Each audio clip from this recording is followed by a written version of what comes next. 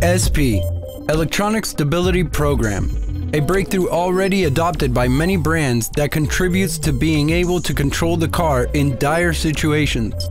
Most frequently, it's around a curb or after a quick maneuver where we feel either the front or the back of the vehicle loses control because of loss of traction or many number of things that can happen. How does this work? Through sensors built into the vehicle, it compares the speed of each tire with the angle of turn that I am inputting to the steering wheel, and it figures out what trajectory I intended on and what trajectory the car is really on. An incredible help in vehicle control capable of avoiding countless collisions. Subscribe to our channel, AutoTechTV. Technology clear and simple.